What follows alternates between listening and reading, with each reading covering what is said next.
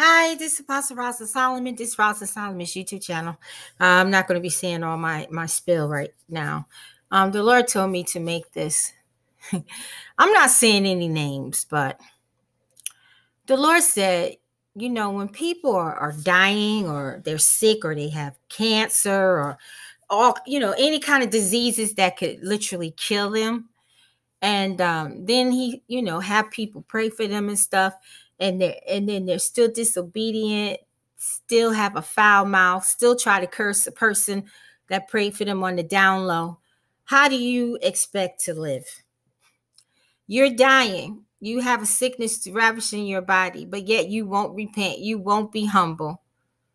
You won't be obedient. You go against the people who God have you to pray for. And you think you still going to live through that disease that's ravishing through your body. Well, you will see. You will meet your maker. And he will show you. Shalom.